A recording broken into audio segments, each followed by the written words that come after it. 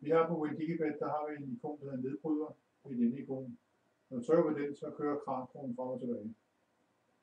Så har vi en aktiver og en lyd. Lyden, det giver det kæmpe stort brag. Men for at få den til at stå og køre automatisk, så er det hele styret af vores dispatcher. Dispatcheren, det får vi fat i heroppe fra. Ekstra. Dispatcheren, det er sådan et slags jobsystem, der ligger og kører baggrunden. Der har vi forskellige jobs med alle vores nedbryder. Vores nedbryder, den kører under den betingelse, at feltet her, det hakket af. Og den første linje, hvis kuglen er til venstre, der, så sker der det, at vi sender kuglen til højre. Samtidig så har vi en tæller her,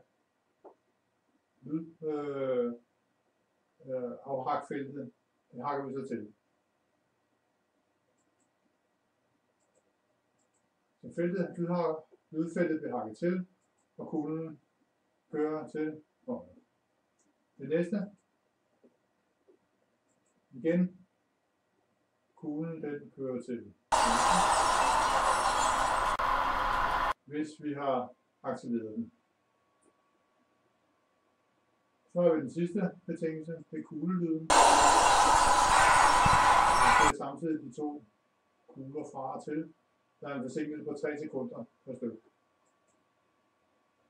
Så det vil sige, efter 3 sekunder, så kører den til venstre, så bliver den hængende der 3 sekunder, og så kører den til højre, så bliver den hængende der 3 sekunder.